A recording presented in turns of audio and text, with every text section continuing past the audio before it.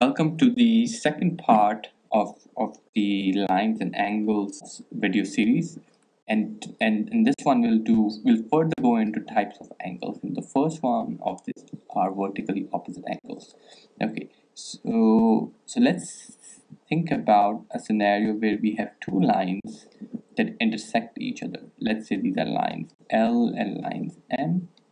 They intersect each other, and you get this point of intersection around which you have actually two pairs of angles. So these two pairs, you can see they are opposite to each other, right? And then there is another pair which is opposite to each other.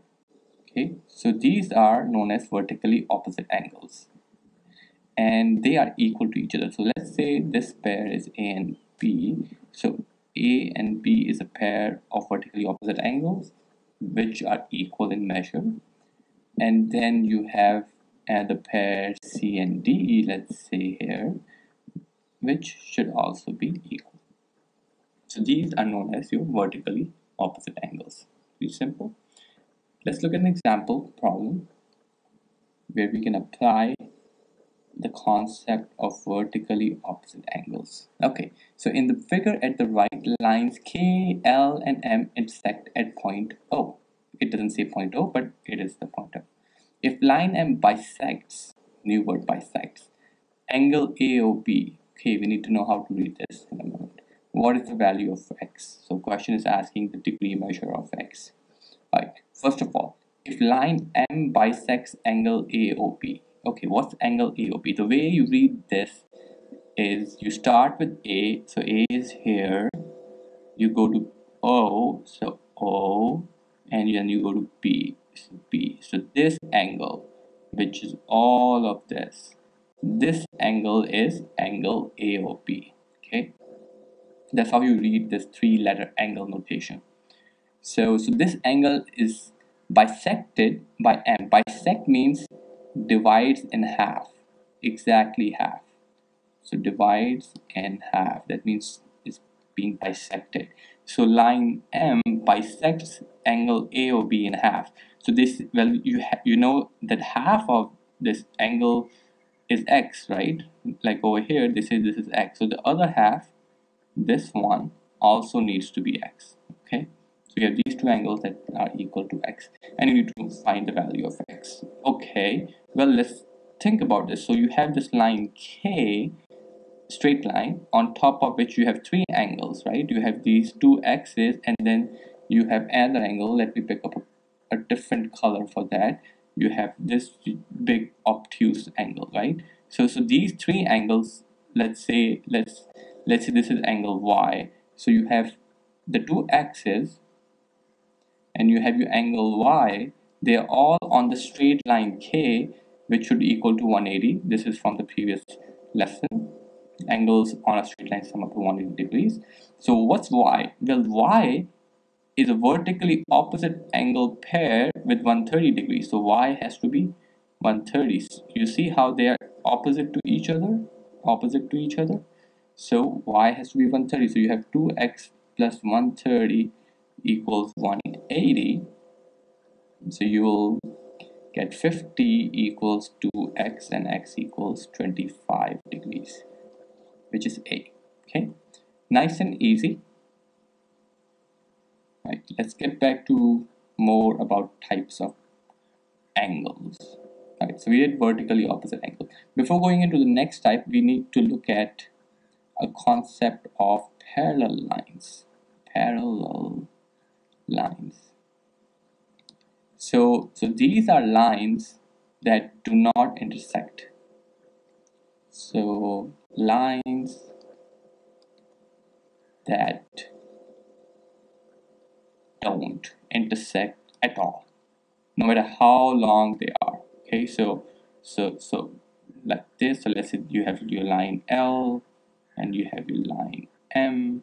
These two, if you even in either direction, if you stretch these two lines, if they never intersect, then they are parallel lines. A notation for parallel lines is these two double small lines that you use. So which is not that commonly used in GRE. GRE would just say L is parallel to M. Okay, but it wants to refer to parallel lines. Okay, right. So parallel lines do interesting things. Let me draw these lines again here. So I want to draw two parallel lines.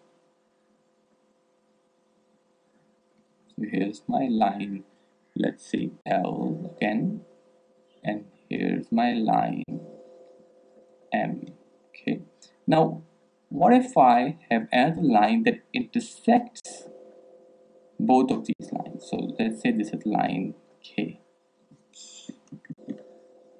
Line K. Okay. Now, what you'll see is that you'll have all these pairs of angles being formed. So let me rearrange it a bit like this. So you have around this point, you have four angles formed.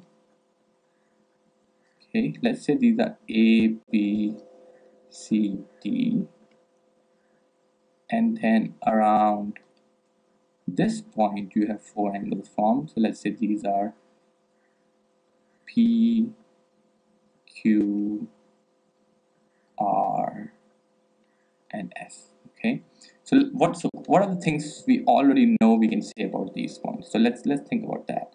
So I can say, well, AB are on line L, so AB have to equal 180. Similarly, DC would add up to 180. PQ would add up to 180. S and R would add up to 180. Oops. Okay, so these are just angles on a line. Also, A, B, C, D will add up to 360. And P, Q, S, R would add up to 360. Okay. What about vertically opposite pairs? So pairs of vertically opposite angles. So this is my shorthand VOA for vertically opposite angles. So if I look at this point A and C, so A and C is a pair of vertically opposite angle. B and D, if I look at the second point here, I'll have P and R and S and Q as pairs of vertically opposite angles. Okay, so this is all we already know. Okay, now a new pair of angles that we need to know now is, let's see, let me pick up better color. Okay, so new pair, I'll say number 2. So first is your V of A, we have vertically opposite angle. The second is is alternate angles. Alternate angles. So see angles D and Q. So these angles are like, they are on the opposite side of this line. They are called alternate angles and they are also equal. And you have another pair here, C and P. So two pairs of alternate angles and they are equal. Okay. Then the third pair we have are internal angles. Okay. So these are D and P and they add up to 180. So as the name suggests, they are internal. They are, if you look at line L and then this line and this line, they are internally located in these lines. So here's your D, here's your P, right? They're kind of internal. So that's why they're called internal angles and they add up to 180 degrees. I'm going to delete this picture quickly. All right. Okay, so another pair is C and Q. So C and Q add a pair of internal angles and they add up to 180 degrees. Lastly, the last pair that we have is corresponding angles. This is slightly harder to pick, and you don't always actually need to be able to pick these angles out. So these are like angle A and angle P. These are corresponding angles and they are equal to each other. Okay, A and P. And then another pair would be B and Q. B and Q are equal. Other pairs, D and S, and then C and R. Okay, so they are equal.